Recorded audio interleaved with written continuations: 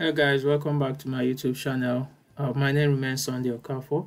I want to quickly share with you an important insight into scholarship application. If you're applying for scholarship, irrespective of the scholarship you're applying for, there are some important things you need to know. And today I'll be sharing with you how you can maximize your strength in any scholarship application. So, your strength is where you have demonstrated and achieved outstanding results in the past.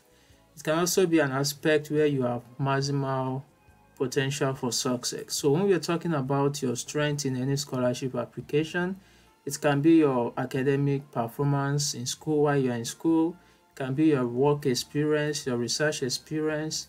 It can come from diverse experiences you have had in the past. It can also be your potentials, what you can do, the skills you have acquired in the past. So those are the things I'll be sharing with you today in this video, and I'll be showing you how you can implement them in your applications in order to have a strong application and to stand out among the crowd. Okay, so the first one is your academic grade. So when we talk about academic grade, some people might trivialize that, oh, academic grade is not that important. It's it's your what you can do, your experience and all that. But academic grade is important. Stats has shows that majority of scholarship are won by those that have good academic grade. Okay, so when I mean good academic grade, it's relative. There are some scholarship that's it's mandatory that you have a first class. There are some that will say you must have a minimum of second class upper. There are different scholarship and different requirements, and there are some scholarship that doesn't place any threshold or any benchmark when it comes to academic grade. But academic grade is still very much important. All right. So if you are applying for a scholarship and you have a good academic grade, there are ways you can leverage on them in your applications. You should know that having a good academic grade alone is not all you need to get a scholarship. Okay, there are people that have good academic grade but they don't know how to use it well, or they have overconfidence in their grades and they didn't work on other areas of the application. So an academic grade can work in your favor, and of course so it can also work against you if you don't use it well. So if you have a good academic grade, in your application already you are going to submit your transcript. The admission board is going to see your transcript. They will consider it based on what the subject you have done. But another way you can leverage on that is to discuss some core courses you did.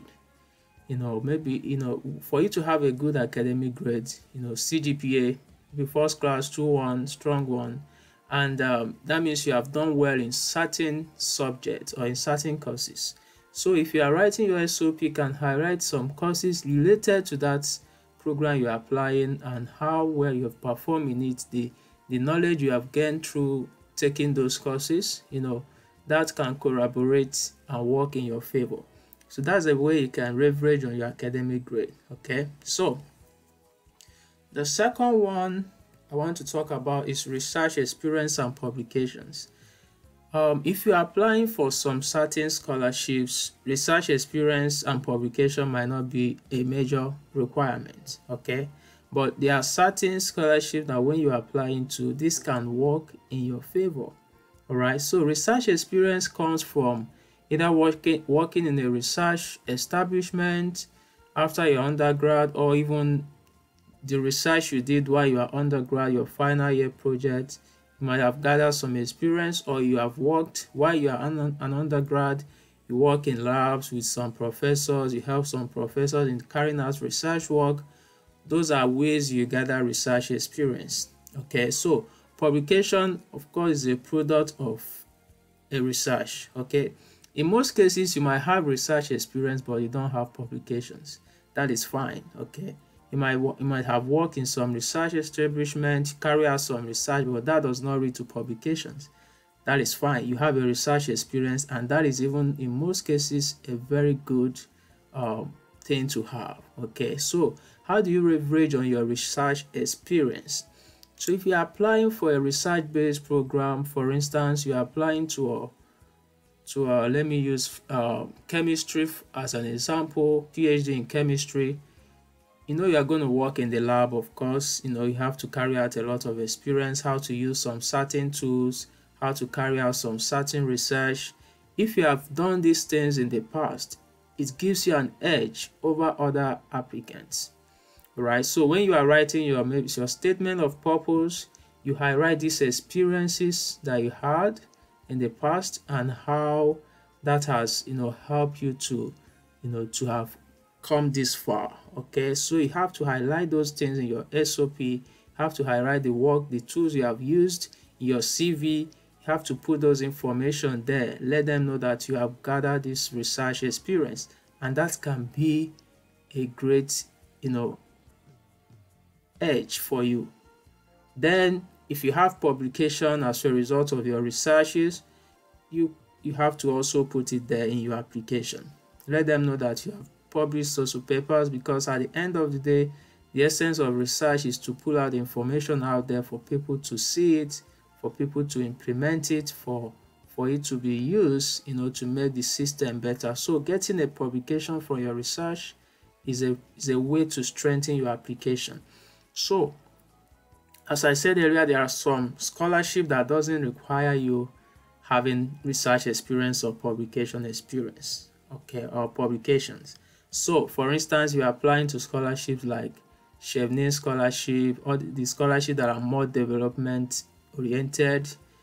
Having all this might give you an edge, but it's not compulsory you have them. But if you're applying for direct PhD program to the US or to other part of the world, having these skills or this experience can be an edge for you. Okay, so these are another area of your strength you can leverage on.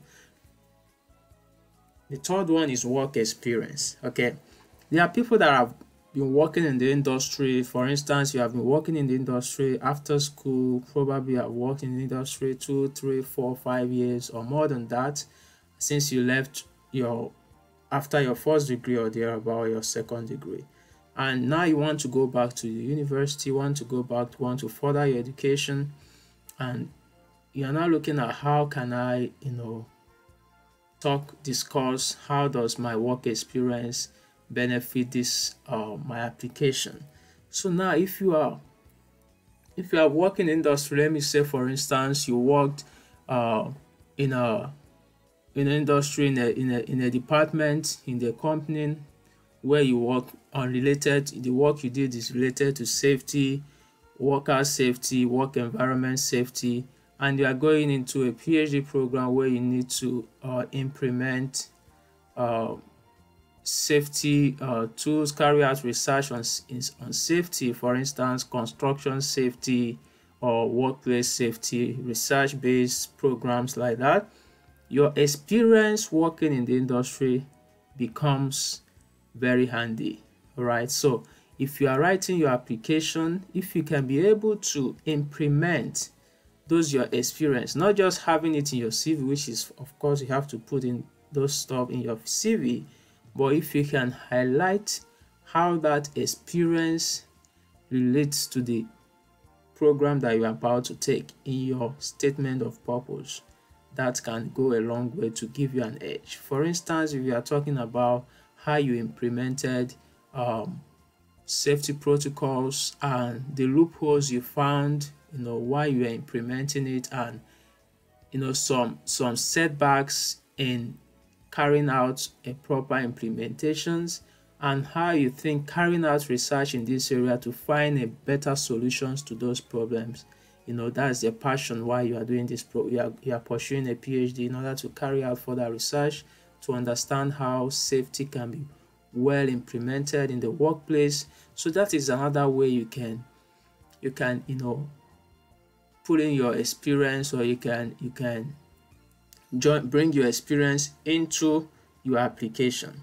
And another instance is, for instance, maybe you have worked in the health sector, you are probably a medical practitioner. I've been working in the health sector for a while, and there is a prevalent outbreak or a prevalent disease in an environment, and there have not been a proper solutions to that disease, and due to your passion to find solution to that, you are pursuing a graduate study in order to understand how research can help in solving that problem. So those are ways you can express your passion, express your reason for pursuing a graduate program in your statement of purpose. Okay, so that is another one. So the third one or the fourth one now is award and certification. Award and certification is very important. When I talk about award here, it can be some award you received while you were in an undergrad, or probably some scholarship you have won as an undergrad, or you got an award for being a best student, or you got an award for something you did in the community, you were recognized for that and all that. So these are awards, okay? And certification can come from maybe you took a course, or you learn a skill and you are certified for that skills, or you learn a software and you are certified for that software. All these are different certifications that you can get. Okay, these are skills, these are important things that can make your application stand out. And remember, there are different scholarships where this can play important role compared to others. Okay, so if you're applying to scholarships like Commonwealth-based scholarship that is dedicated to development in middle to low income country, or this comes in handy, right? What awards, what have you achieved, your achievements in the past, it can stand out for you in those scholarships. Okay, so you need to highlight them, no matter how little it might be. It is important that you highlight them properly, extensively in your applications. Okay, so the next one is voluntary leadership experience. Voluntary leadership experience is very important, especially for people applying to leadership-based scholarships. There are tons of leadership-based scholarships, and they have their requirements. Most of them will ask you to write an essay on voluntary leadership experience. What leadership experience have you had in the past? Probably as an undergrad while you were in school, after schools, what positions of leadership have you taken before? Voluntarily, okay, maybe you're class rep, you were president of an association, or you were a leader of a committee, or you were a member of a committee, and you were team leader in certain levels. It can come in different ways. Okay, so your voluntary leadership experience can be an important ingredient to your application. So if you are applying for, as I said, leadership-based scholarships like Chevening, Commonwealth, Erasmus, that there are a lot of scholarships like that requires a component of leadership in your application. So in that instance, it is important that you highlight all your leadership experience, no matter how little it might sound. As long as it's something that have impacted positively on the life of others and the society in general, has added value to people's life, it's important that you highlight them, and not just mentioning them, okay, I was the president of this, I was the member of this committee. It is important that you state the values that you add to people's life through that position. That is very important, because they are going to be looking at, okay, what did you achieve being a president of this association? It's not about you. It's not about you being in that position. It's more about what you achieve in that position. How many people were you impacted? How many lives were you able to change positively for being in such a position? So that can be an area of strength you can maximize in your application. Volunteering experience. Volunteering experience is quite different from voluntary leadership experience. Volunteering can come in different forms.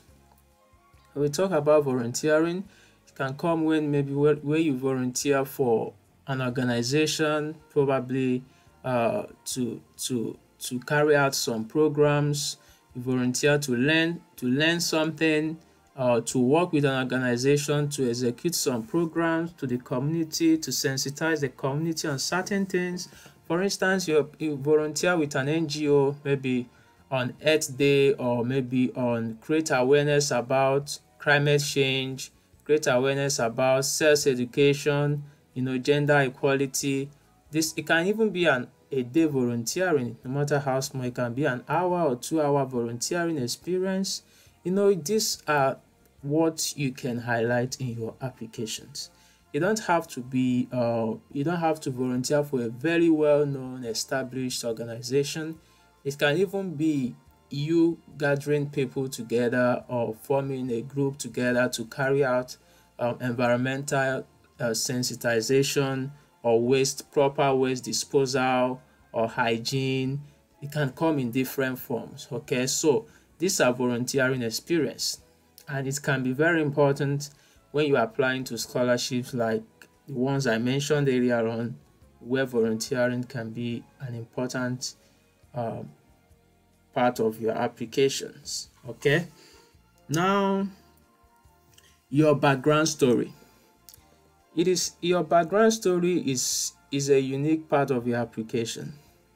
Okay, there are some applications like the Commonwealth Chevening scholarships. There are tons of other scholarships like that your story can make you to be selected for the scholarship above every other thing.